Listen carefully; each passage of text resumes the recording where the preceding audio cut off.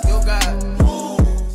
Yo, welcome everyone to CHH News. It's been a while since I've done one of these, but I might look to bring it back. Also, go and check out the new Discord server that I made called LSQ or For Livick Squad. Some of you guys want a place where we could connect more and talk about Christian hip hop. We can have video calls, chats, whatever. So go and join that. Link will be in the description. Now, the first story, a big story in the US, the storming of the Capitol building, and everyone was talking about it, including Christian hip hop. Lecrae said, "Idolatry on full display today." Marty from Social Club said, "Is it weird that now I want to watch Olympus Has Fallen?" J Monty said, "The dudes who diss CHH in the name of Trump." Laugh and crying emoji. Now he's referring to probably Bryson Gray. I believe the other guy's called Tyson James. They kind of got into it with Ruslan. At least those are the ones that come to my head. I made a video on the Bryson Gray thing as well, if you want to check that out. DJ Mike LV,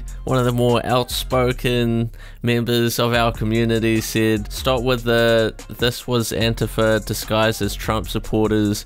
You sound dumb and delusional." Now, my thoughts on it, I live in New Zealand, so I'm not in the US, but I know a lot of you guys are. Sad to see the state of where things are at, wherever you fall on the political spectrum. I think the saddest thing for me is seeing how Christianity is viewed now because of affiliations with, some of the people that aren't showing, in my opinion, Christ-likeness. Next story, Rapzilla is doing the top 2020 list. You can vote now. Voting ends on January 8th, which I think is either the day or the day before this video comes out, so go and check it out. You can vote for your favorite albums, artists, songs of the year.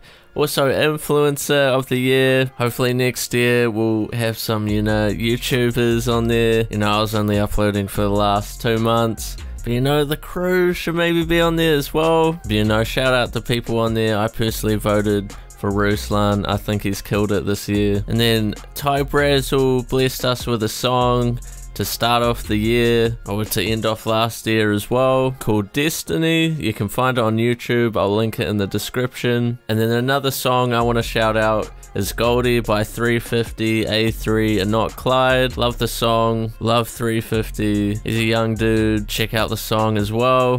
Got my jet down, got a stylist. A3 on the east side, I got my tribe lit. I don't got no guidance.